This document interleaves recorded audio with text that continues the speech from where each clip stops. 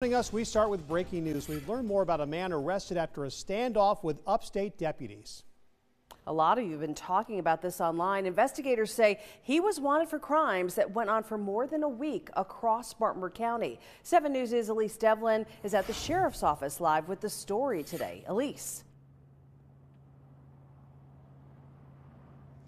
Good afternoon. Yeah, that stand-up yesterday took over 6 hours before deputies were able to take Justin Morgan Phillips into custody. Now, prior to that standoff, Phillips was charged with 20 different charges in Spartanburg County and 45 charges in Greenville County. Deputies say it all started on November 18th at Academy Sports, where we're told male suspects shoplifted $1,400 worth of merchandise. And when confronted by 2 store employees, deputies say one of the suspects showed them a gun on his waistband. The same day, deputies say a landscaper had his truck stolen, a 2017 white Chevrolet Silverado with a camper cover on it. Later on at 1:40 in the morning, deputies tell us a clerk at a hotspot reported a suspicious person, which kickstarted a chase that ended on Highway 29 in the west side of Spartanburg, where Phillips was able to get away.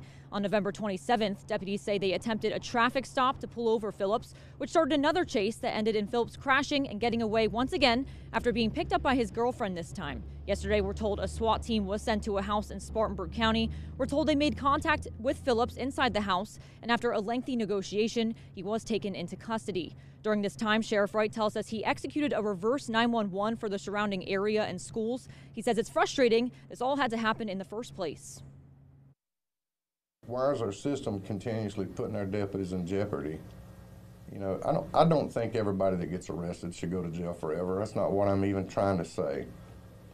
But we got a gentleman here that just simply will not do it the right way. What's it going to take? Because it was a real possibility for him to hurt some deputies and some citizens doing this chasing and all this other stuff in his desire to get away. What is it going to take for our system to realize that some people just need to stay in jail for a little while? Now, deputies say they are still searching for the 2 suspects that were involved in the Academy Sports shoplifting incident alongside Phillips. They say they'll have more information for the public on their Facebook later today. Live in Spartanburg, Elise Devlin, 7 News.